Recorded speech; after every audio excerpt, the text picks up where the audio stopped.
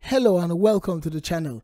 Today I just want to show you a little guide on how to get some perfect sound, some good sound, some industry standard sound for your background vocals, for your backup vocals. So let's go into this tutorial right away.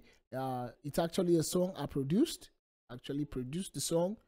I'm trying to mix the song. So on the song, let me play just the main song so you could hear it. Cause you are the Danny. Too many niggas on my radar. Boy, thank you, many fishes in my river. But you can't get my love for free. Gotta do a little more than pay some bills. Can I come? Okay, so this is just a bit of the song. So I just want to show you a little step on how I got some perfect sound for the vocals. So let me just play just the vocal, the background vocal, the backup vocals.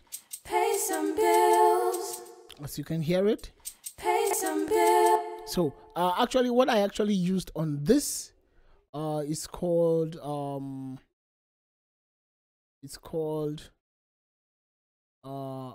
Avox Choir. It's a plugin I purchased. So this is the Avox Choir, and this is how it sounds. Pay some bills. With the Avox Choir, without the Avox Choir. Pay some bills.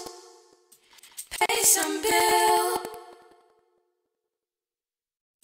Pay some bills.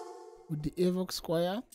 Pay some bills. So what the Avox Choir actually does is it gives a little bit of the choir sound for your vocals. Pay some bills. And apart from the Avox Choir, there's actually the Avox DAW.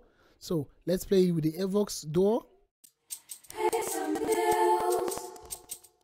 Actually, what I do is I don't actually use any pattern for it, any settings for it. I normally just just load the plugin and it automatically comes with a setting. So you could actually run through these knobs and try one or two, but I'm just trying to show you a plugin that actually works with that choir sound for your vocals.